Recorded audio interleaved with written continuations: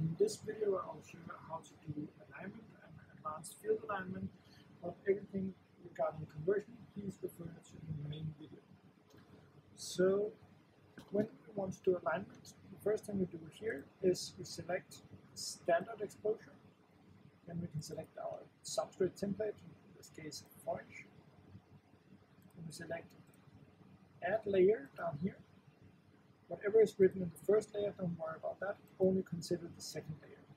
And in the laser, we select what wavelength we want. We bring in a design that we want to expose. Now, this one, the line cross is orange, and therefore mandatory. So if we double click this one, we get a long list of different possibilities that we have. We can either choose one from the list, or we can make a new one, give it a name, select if it's top surface or back surface, and then write exactly where our position should be. In this case, we will just select the one in question. And then of course we can select our resist, needed, and then we can say load substrate. When you have loaded the substrate, then we come to this alignment screen. In the yellow pane, you can see the different steps that we need to take. You can see a depiction of the wafer and where the marks should be, depending on which template we chose. Over here, you can see the positions of the marks. So mark number 1, this one, starts at minus 30,000 plus 30,000 XY. Make sure it's a top surface so we don't use the back surface. So we can do alignment in two different ways. We can do automatic alignment or manual alignment. So I'll show you both. So first we say move to the first cross. The camera will go in the vicinity of the first cross, and then click the overview camera to get a different view. If we then use the crosshair, we can move into the vicinity of the alignment cross. Low resolution is good to defining if we are at the right position, and high resolution by far gives you the best accuracy. Now we can then click measure, and it uses the entire frame, makes these orange boxes to center the cross. If we accept this position, we can say accept. If for some reason we cannot find this position or it's damaged, we can say skip position. So in this case, let's start with the accept position. Move to the next point. Again, there can be some rotation, so we might need to change where the position is. But as soon as we have two of these, or the rotation is very small, it finds it quite easily. If for some reason we have a mark which is small, we can click resize detection area. When we have this orange box, we can either make it larger, or we can drag it around, or we can even draw one which we want to measure. Click measure again.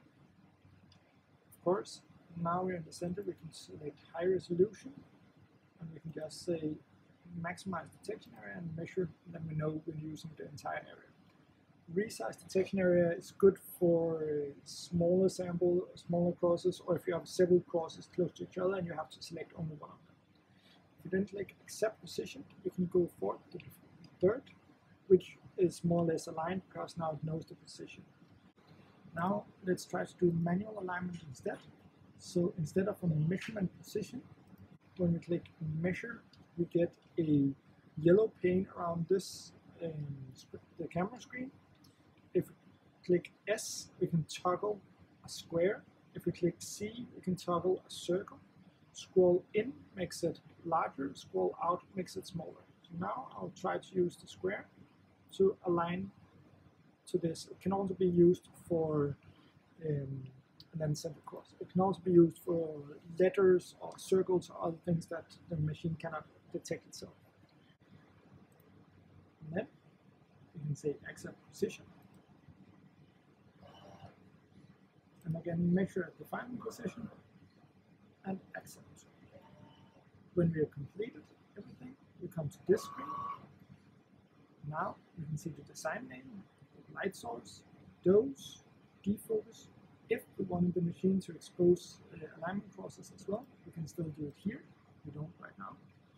Then we have the rotation of the sample, and if you use 4 alignment marks, you can also do scaling and shearing, and I definitely recommend you to do 4 alignment marks and do scaling and shearing, because it gives you by far the best alignment.